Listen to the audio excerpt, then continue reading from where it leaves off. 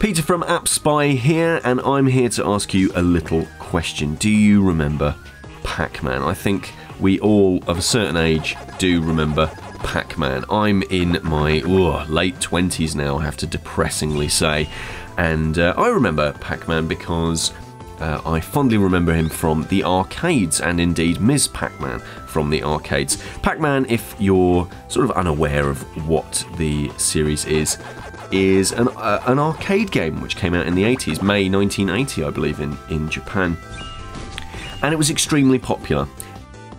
It was obviously the very early days of the arcades, and it was basically a sort of maze chase game. It was a really exciting little maze chase game. It was colourful, it was pretty, it had some really fun little music, and the one thing that everybody remembers is waka waka waka waka, because you would move along as Pac-Man, this little yellow circular thing, eating up all of these pellets, and you would eat these pellets and then eat these ghosts who were coming after you. Pac-Man has kind of lost some relevance in recent years, and by recent years I mean since the 80s, essentially. There was a bit of a resurgence in the late 90s and early noughties, but since then, Pac-Man's more of an icon than a true sort of gaming legend, hero, kind of like relevant thing, I suppose. This is what we're playing here is nothing like the original Pac-Man games. This is Pac-Man Monsters, and it's just come out on mobile. And I mean, it's Puzzle and Dragons, really. At the end of the day, it's not a maze chase game. It's just a game in which you kind of move Pac-Man about. Let me explain how I'm playing this to you. I've kind of been playing it a bit poorly as I've been talking over this stuff, but let me explain the rules to you as we come out of our successful boss fight there with wherever his chops is. Okay, yep, battle complete, fantastic. I've been playing this for, I would say, about 45 minutes an hour now, and not massively far, but far enough to give you some sort of first impressions, which is absolutely what this is. Here we are. Okay, so the whole idea here is, oh my word, another boss? What? Come on, I can't be... Oh, well, it's just a group of... it's a gaggle. So, as you see, underneath the top right green icon, there's number 12. And if I drag my finger, you'll see that it's going down, as with the number of squares that I managed to fill up there. And so that number hits 0. So you have 12 moves, or however many moves it is, at the start. And so there we are, 12. So I can move Pac-Man on this game board 12 spaces before it's my turn that comes to an end. And as you'll see on the monsters on the top right, who are my enemies, where it says after 4, after 1, after 3, after 5, they will attack after that number. So you see that little yellow smiling one, she's going to attack after one more move, so I better make it count. So I'm going to use up these to attack. That'll do. And as you see, bosh, because I went through a power pellet, I ate one of the ghosts that was in my way there. Otherwise I wouldn't be able to go through it, because I would well, it just wouldn't work out, basically. So yes, I can pick up power pellets. So that's kind of how it ties in with the game. And obviously, in the original Pac-Man game, you could move up, down, left and right, as you can sort of move up, down, left and right on the game board. And you were playing as Pac-Man, and you're sort of playing as Pac-Man here. That's really where the similarities end. Because this is just really just a sort of puzzle game in which you line up all of these things. One of the cool things that you can do, there is a bit of strategy. I'm not brilliant at it at the moment, but there is a fair bit of strategy involved. Oh, we've cleared the area. Okay, that's fine then. Let's move on to the next area. Battle complete! Yeah! Save items and continue. I'm going to send that person a friend request. I hope they're my friend. You get those little interstitials there. And you get a lot of these ads. There's a Gallagher thing where you can get an ultra rare pack fighter and a lady pack fighter. Oh, I don't really want any of these things. Let's go back into Pac Town. Let's go to the Demon Patrol. And it takes a certain amount of stamina. Obviously, there's an energy system in here to enter each of these battles. And you pick a friend at the start of each thing. Alright, yeah, fine. Lots of menus in this thing. Lots of menus and lots of text that you just won't read because you want to get to the actual game itself. Okay. So, stage 1 of 3. Here we are. So, one of the cool things that you can do is you can chain lots of the same attack together. So, all of these different colours on this board represent different attack elements, essentially. Like you remember in Pokemon, there's fire and water and earth and whatever it is. And it's the same here. So, if I line up lots of green ones, like that, I haven't used up all my attacks, but whatever, then I get a lot of green attacks, and therefore the green guy, there you go, he does a lot of attacks there. I could do exactly the same thing with the red ones here. So I'm going to do that. And the key, if you want lots of red attacks, is to go through lots of these red blocks. Makes sense, doesn't it? Absolutely.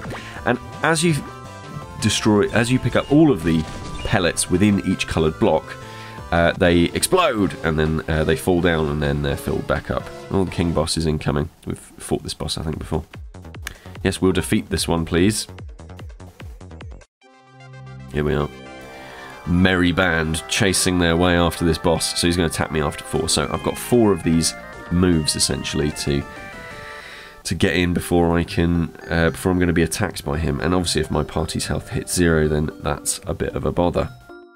So I'm going to go through this green thing here, blah blah blah, pick up this cherry fruit and pick up these other things. If I hit other colours, then it means that I've got more people attacking, because more different types of allies that I have with elements will attack. So if there's lots of enemies on screen, I probably want to have lots and lots of different types of attacks, especially if they're low on health. But if there's one, then I probably want to go through lots of the same coloured attack, because the more I chain together, the higher the attack.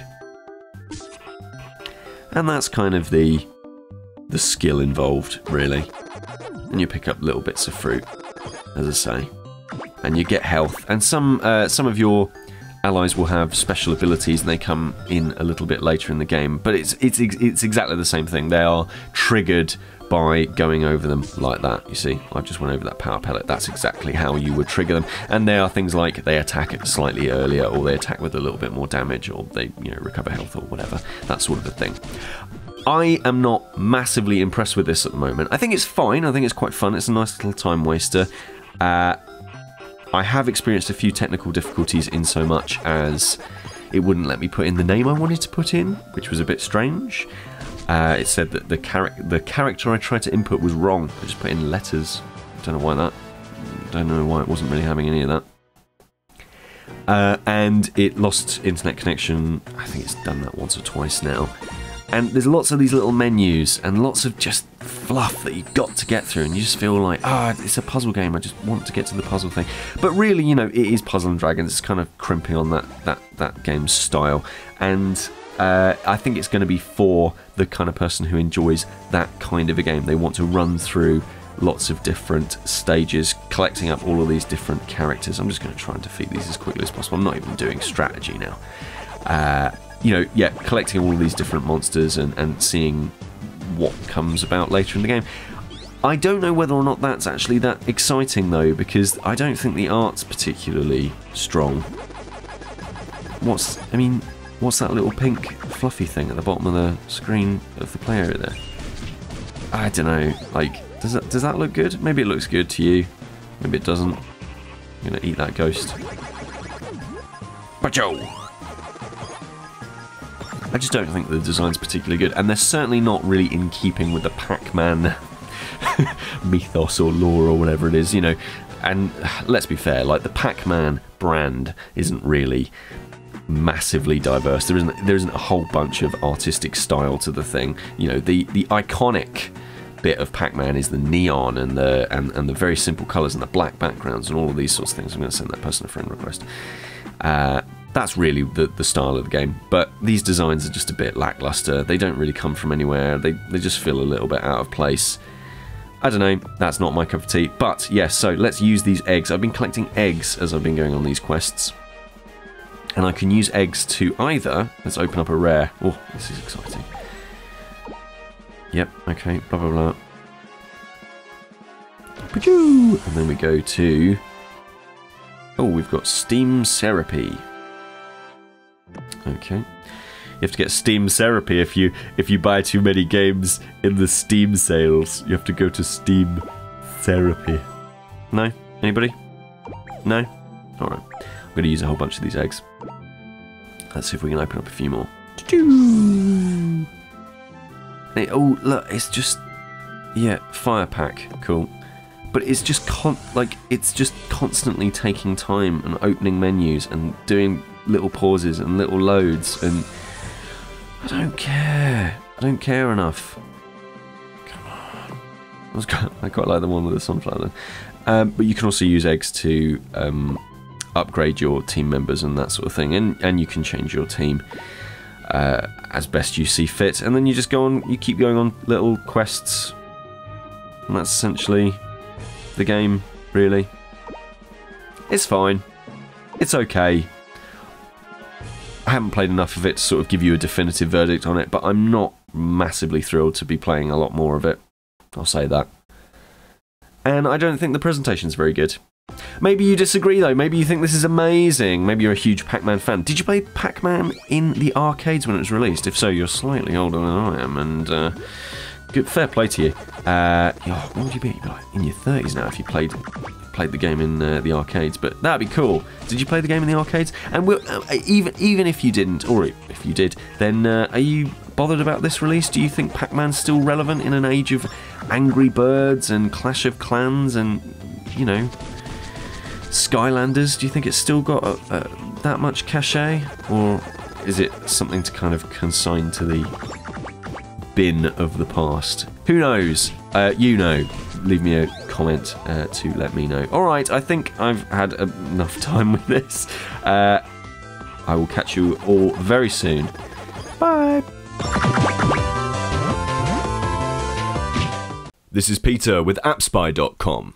We review, you decide.